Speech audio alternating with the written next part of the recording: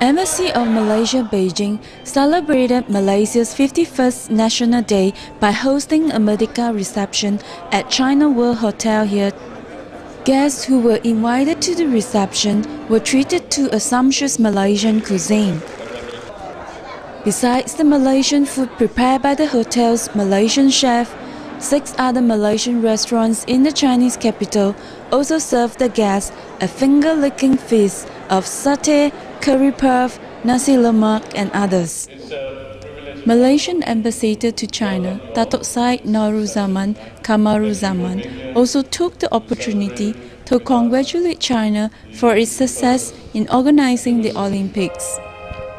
At the reception, we have China's Assistant Minister of Foreign Affairs Hu Zhenyue, who is former ambassador to Malaysia, to grace the reception. Guests across the group also extended their best wishes to Malaysia and Malaysians. 大家好，祝馬來西亞國慶節快樂！馬來西亞人民生活更加好，國家更加強盛，更加發展得飛速發展。我们都要世界和平，和平不分种族，和平没有国界，只有和平才能拯救地球母亲，维护世界和平。我们马来西亚人是最爱和平的啦。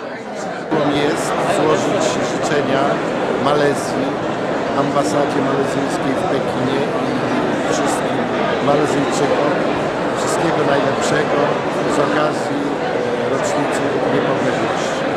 Krzysztof Strączyński, ambasada polska. Taiwan anniversary to Malaysia. 对我印象最深的是在马来西亚50年大庆。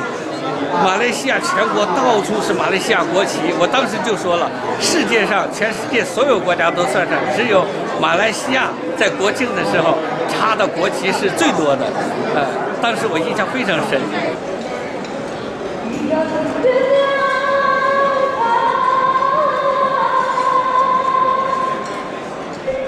Not just the food that had made the evening enjoyable.